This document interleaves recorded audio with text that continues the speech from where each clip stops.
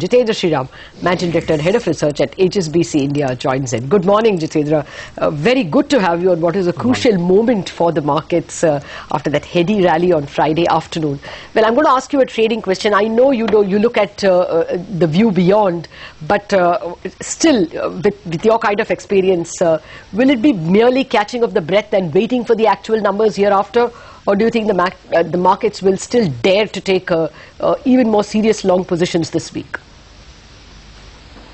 Well, I think it's difficult to keep on building expectations on the back of, a same kind of news flow which is coming in. See, the market will need incremental data to move up.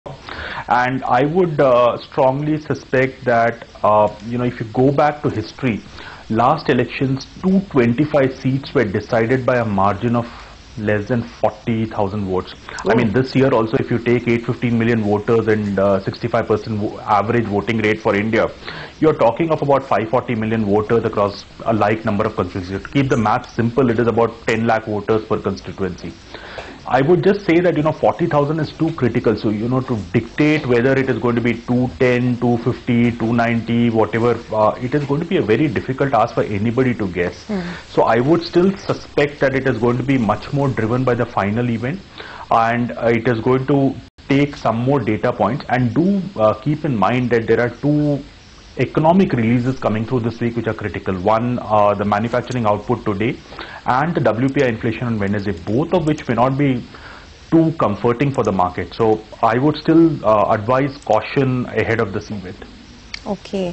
Jitendra, hi, good morning. In fact, you have been a bit cautious, the last time we spoke with you as well, you were indicating some amount of nervousness, but just a hypothetical situation, what could the worst case be on the downside? Suppose there is a resurgence of BJP's old guard if Modi fails to to get the seat tally above 200. In that case, the BJP still forms a government but with a different leader. Suppose that happens, then what could the downside be for this market in terms of a disappointment? Well, I seriously think that is not going to be a very relevant thing, because if you look at the party president's clear messages that, barring Mr. Modi, I don't think they are looking at portraying anyone as a prime ministerial candidate. So I guess the key call would be whether it is, about 200 verdict for the BJP as opinion polls indicate, or will it be south of that? All those equations will come to the fore only if BJP standalone does not manage to get, say, 200, 210 odd seats as indicated by the opinion polls. So I still think it's a low probability event, but yeah, you're right in a sense that if such an event were to come, I guess it is important to then read into what is market pricing in now. Very difficult question, but overall I would still estimate that going by the kind of momentum that the market has seen, the kind of euphoria that is built up, I would still reckon that, market is at least pricing in some kind of a that with a few alliance partners, probably the NDA is in striking range of forming a government, which, could be belied if that number is a lot south of that. Jitendra, therefore, what's the in-house view in terms of what more gains are there in the market, or how much more gains are there in the market, assuming the market gets what it wants, the NDA gets over 250, say? Well, I would still say that, we don't have any recourse to surveys that we can really predict with great accuracy. No, absolutely not. I'm but just the fact assuming. Is that, okay. If your assumption is true, I would still say market you should be is probably pricing in the near-term gains already. The reason for that is, you come to a valuation level which is already probably at about 16 times forward earnings. This year is not going to be very rosy, in a sense that even if say the NDA as per your assumption comes into par, the first year will be one of repair, whether it is to get the fiscal consolidation back on track. So you'll have a year where you'll have policy rates remaining tight and you'll have fiscal contraction. It can't be great news for corporate earnings. Now, how much do you re-rate a market in anticipation of 16 1.5, 2 years in advance is a difficult call to take. The second thing is, do be aware that the Aussie Met Office last week has already raised this year's monsoon to a El Nino alert level. They are talking of a 70% probability of an El Nino. Even the Indian Met Department is talking of a 95% probability of a normal monsoon. So 95% of long-term average being the monsoon. So I would still say that the likelihood of primary article inflation coming off clearly appears weak. So I wouldn't go out and do a broad market trade at this point of time. But yes, there will be one big trade which is there still waiting. I don't think market is yet positioned, which is a rotational drift.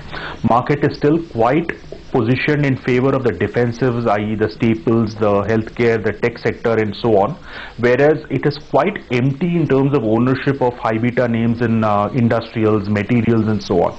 You could have a rotational shift which kicks in because market is expecting a slightly more pro-investment oriented policy and so on. So to that extent, I guess the market could alter its focus areas going forward, and you could see more returns being made in the higher beta names rather than in the low beta defensive spectrum. Okay. Just one more follow-up to once the new government is formed, post May 16th, if Modi comes to power, what are the few, the initial things that Modi should do or could do that could further bolster this rally on the upside? Well, first of all, I would say is that, energy is probably the quickest win for the market. In a sense, already the UPA in its final year has done 12, 13, I lose count, but number of petroleum price hikes. Now, reducing that under recovery to near, on diesel at least to near zero, would be the first task of any government, to make sure that you create plan ammunition for more developmental spend rather than wasting it on subsidy on diesel and stuff. Now the second part is obviously trying to incentivize domestic production, whether you do it through NELP rounds in energy, whether you do it through defense, moving it from export purchases to internal purchases and so on.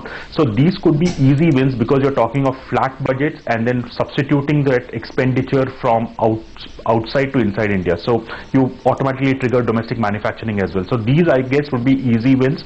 You don't require too much of environmental issues to contend with. You don't require too much of planned spending to be required here. It's already part and parcel of the budget right now. So I guess these are the easy wins.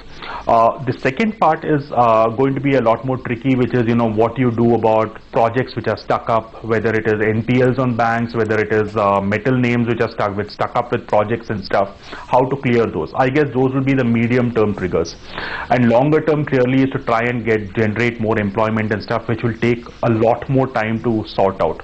And one part to again keep in mind here is that this is a Lok Sabha election. You don't instantly see the correction happening in Rajya Sabha as well, because that's a 2-year rotation, when 1/3 of the members will retire.